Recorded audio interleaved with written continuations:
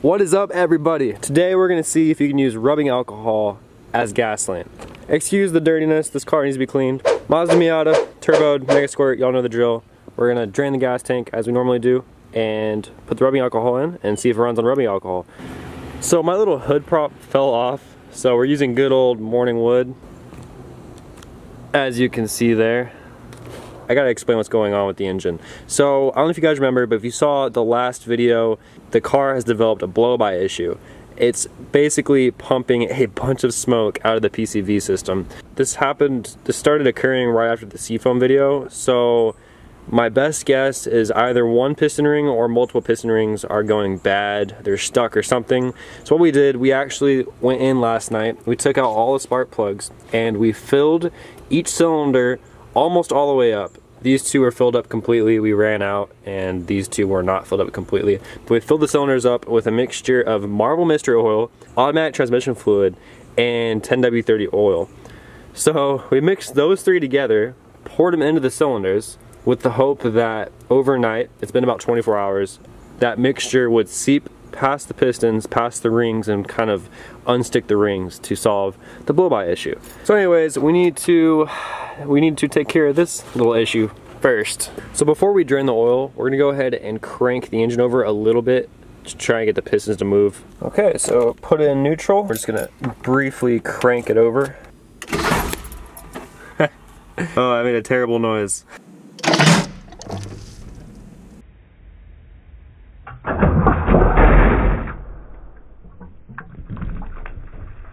As you can see, yep, I was right.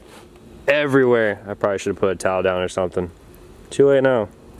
It went all the way out here. And Zach is here. Go ahead. Oh, dude. Oh. Ready? Yeah. Oh! How's it getting me but not the camera? Ready? Yeah. It's going everywhere.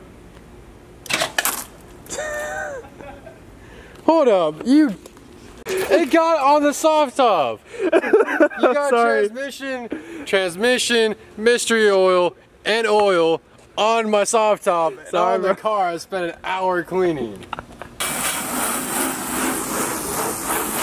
So I think we've cranked it over 3 or 4 times now, and it's still shooting ATF and Marvel Mystery Oil all over the place. So. And he got oil in his best friend's car. All over the truck. Zach's not happy. Round number what, 4? Yeah. Something like that. Alright, let's do it. Christ.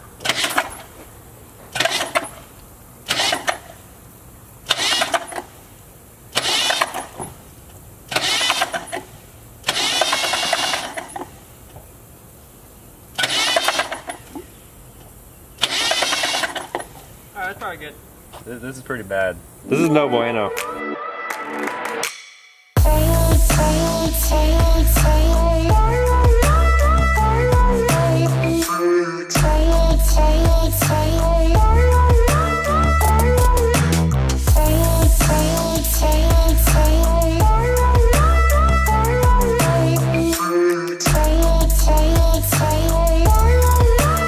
So we didn't have enough time yesterday to finish this video, so this is part 2 of this video.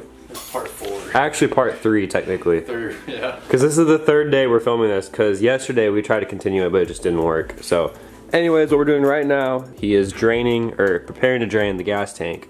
All he's doing, he's disconnecting the fuel line at the rail, and we're hooking up a little hose that will then run into our gas tank, which is not there right now. The car has about less than a quarter tank of gas, so we're just gonna drain all the gas that's left in there into this little 5-gallon jug. So right now what we're doing is we're draining the gas right into there. I'm not even gonna try to pronounce the first part. Isopropyl alcohol. So this is pretty different from gasoline, as you guys would imagine. The main difference is gasoline burns at a 14.6 or 14.7 to 1 ratio, while this burns at roughly a 7 to 1 ratio. So theoretically, to get this to run the same as gasoline, we would have to increase the fuel by 50%. Luckily, on this car, it's the 1990 Mazda Miata, it's turbocharged. We have bigger injectors and also an aftermarket ECU. We have the ability to go into our tuning software and overall increase our entire fuel map by 50%. Guys, if this video gets 5,000 likes, we will try Everclear or some kind of actual drinking alcohol. You can't drink this. But yeah, drop a like on this video. If you guys want to see Everclear, we'll do it once this video hits 5,000 likes, which I'm pretty sure you guys will have no problem doing. 5,000 likes, let's do it.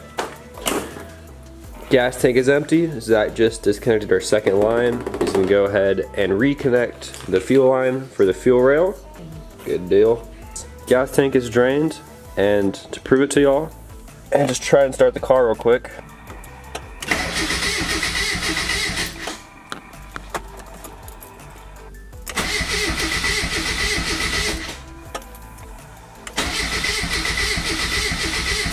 Completely empty. Alright, time to put a gallon of rubbing alcohol in the gas tank. Let's do this. Is that, hold it up in the air.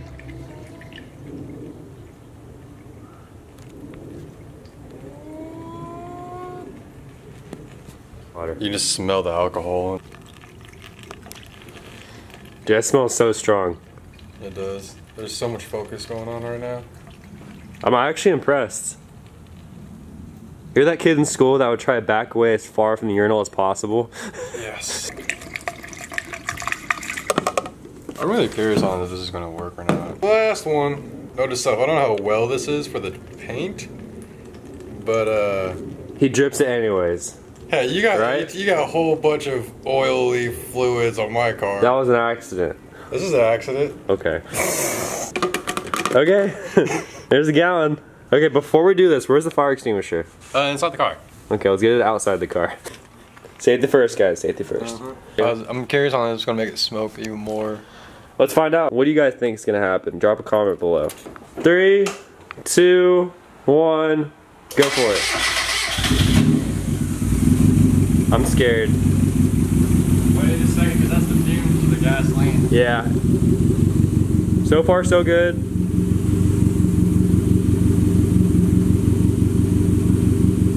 Okay, I take that back. I take that back. It's running. It is running. It's not really stuttering. It's not. So Zach's saying the AFR is actually giving a reading. Wow. That's really impressive, actually. Dude, that is awesome. we may not even have to change the fuel map. Like, it's actually running like normal. Yeah. Driving, it's different. But it's running like normal, it really is. Oh, there it goes.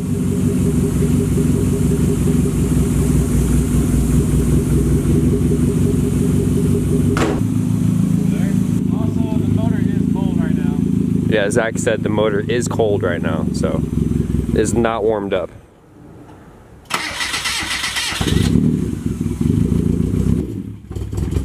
It seems like every time he tries to get it moving, it just does not have it at all.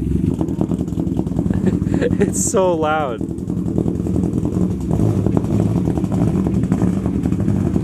All right, come back and cut it. If you weren't giving it enough gas, it was dying.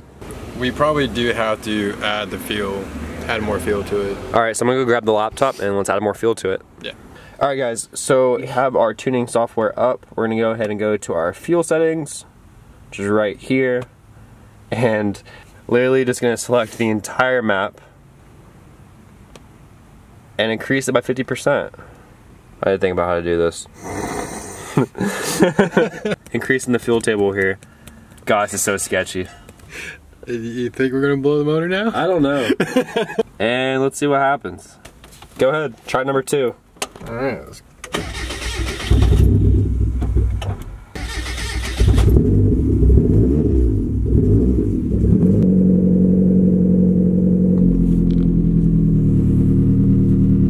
Oh yeah, much better. Such a difference. I mean, I can see looking over there, the AFRs are way off. Yeah.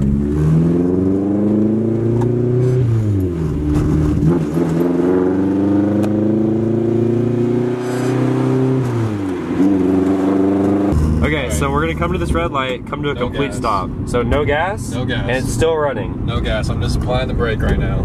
As you guys can see, Still no gas, just straight brake. It's still running. Now I'm giving it gas.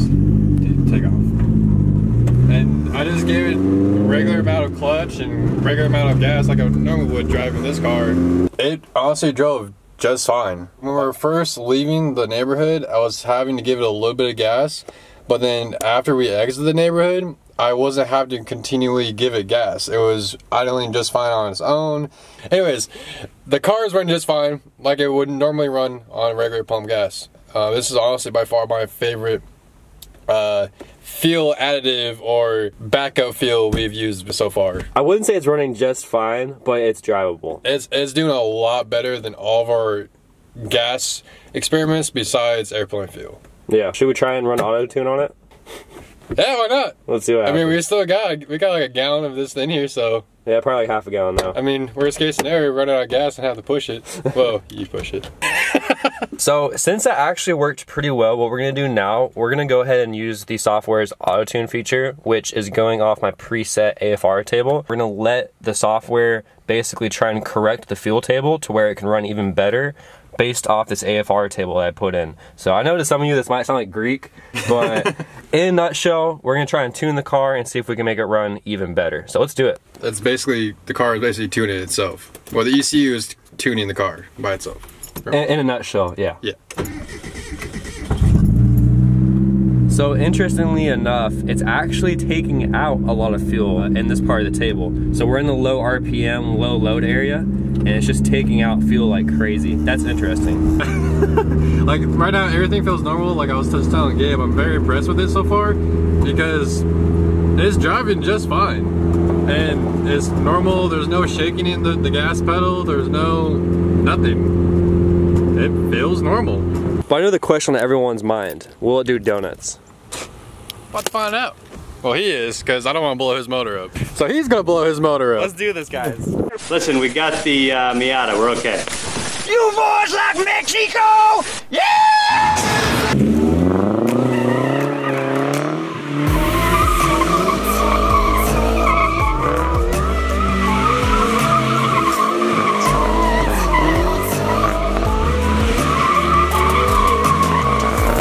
The answer was yes, it surprisingly did do donuts. This worked way better than expected. Yeah, and it didn't blow up.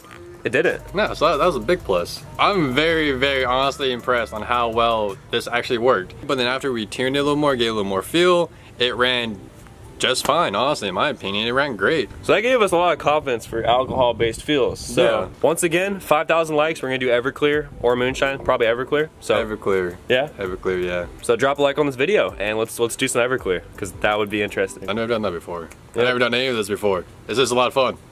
We'll see y'all next time. Later.